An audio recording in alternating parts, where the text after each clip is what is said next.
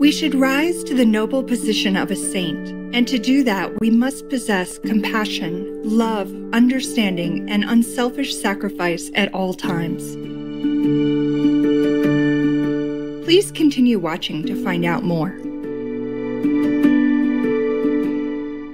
Aloha, lovely viewers. I am Leah from picturesque Honolulu. Our warm-hearted Hawaiian people encourage you to find inspiration in the abundant beauty of nature. Supreme Master Ching is a highly gifted, multi-talented, and fully enlightened master. She is also a world-renowned humanitarian, environmentalist, author, artist, designer, musician, and a film script writer and film director whose love and care for all beings is boundless. Supreme Master Ching teaches the truth, as did Sakyamuni Buddha, Lord Jesus Christ, Lao Tzu, Prophet Muhammad, peace be upon him, Guru Nanak, and many others. The Kuan Yin method has been practiced by all of these enlightened masters, and she reminds us of the similarities among all their great teachings. Supreme Master Ching has infinite love, concern, and encouragement for those who wish to improve themselves spiritually. In her book Aphorisms 2, a compilation of parts of her lectures, she offers words of supreme wisdom which deal with spiritual practice, life, and philosophy, touching the very source of our being, bringing us enlightenment and heavenly bliss. Today, we share with you the wise teachings of Supreme Master Ching with excerpts from the book Aphorisms 2. We should rise to the noble position of a saint, and to do that we must possess compassion, love, understanding, and unselfish sacrifice at all times. We should not be afraid to hurt ourselves while benefiting others, because the path we tread is the way of the saints, the way of the masters. When a master comes to earth, not only are the disciples uplifted and shown wisdom, but the whole race of humankind is purified and uplifted to a certain higher level of consciousness. You have to be flexible. That's why we need wisdom and love, not only rules and laws. The law of love transcends everything. Do things with love, with purity and wisdom. That's all I ask of you. Humility doesn't come with the title very humble. It comes from within. When we all realize that we are children of God and we and the Father are one, that is where true humility begins. Initiation is meant to remind you of your greatest inheritance, and then you can make use of your treasure every day, instead of relying on any master at all, whether dead or alive. That is the purpose of our method and practice, and there is no other purpose besides that. Here in this world, the mind controls everything.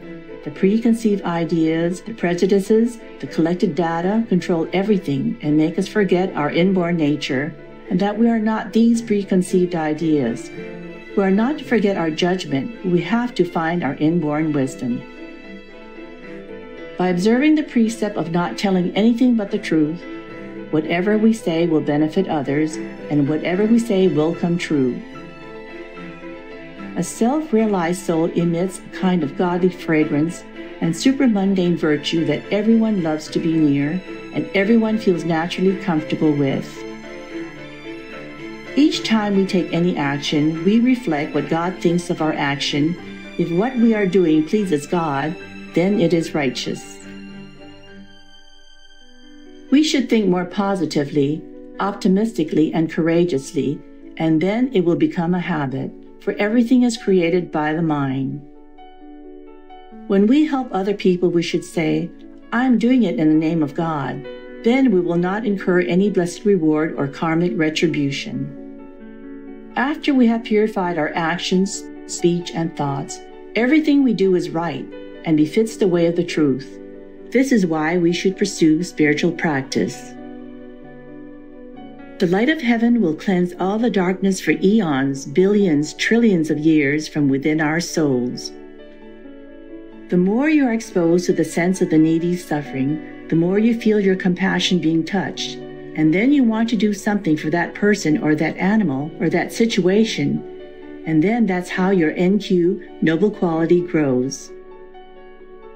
The more we exert our loving kindness and protection towards all beings, the greater we will be in the world, the greater will be the feeling in our heart as well as in the kingdom of heaven. The more we spiritual practitioners look inward, the better we will be. Within us are our virtuous qualities, supreme wisdom, and greatest power. If we turn outward, the power and the concentration of our wisdom will be dispersed. Do not lose your original self or personal demeanor for the sake of anyone. Only in this way can we be original, genuine, and natural. We'll be charismatic, lovely, and beautiful. It is not good to imitate anyone. We never know what's good for us. It's better to just try our best and accept whatever comes. But you always have to try your best. In that way, you'll rest in peace, and you'll know that you have tested your strength and wisdom. Usually, even if we know our past mistakes, we do not have the power to repent. If we can truly repent, however, our karmic hindrances will be erased. We must really practice spiritually in order to repent. Therefore, we still need to meditate. Once we are enlightened, we see things from a higher standpoint, from a higher intelligence, and we see that nothing happens by accident or nothing occurs by our own doing. We are, in fact, one. No matter what we do for each other, it is the same as doing it for ourselves, because we love each other. That is the essence of life. The essence of life is love. The essence of God, of Buddha, of Allah is love. We practice spiritually inside, but should apply it to the outside. Then, seeing the results of our practice, we will feel very comfortable knowing that spiritual practice is very useful and we are progressing well. Make sure that every precept you keep is physically, astrally, and intellectually all clean and pure. Of course, we can't help it if a habit rises up again, but we can help by stopping it, not following it, and not making excuses for ourselves. Our tiny bit of wisdom can be either developed or destroyed. When we're with spiritual people and wise friends, our wisdom will glow more brightly and develop more fully. The more we respect others, the less our ego and arrogance will be. The more we lessen our ego, the nobler, wiser, and freer we'll be. We'll be free from the bondage of this humble self, free from the feelings of sensitivity, free from the pain of an inferiority complex.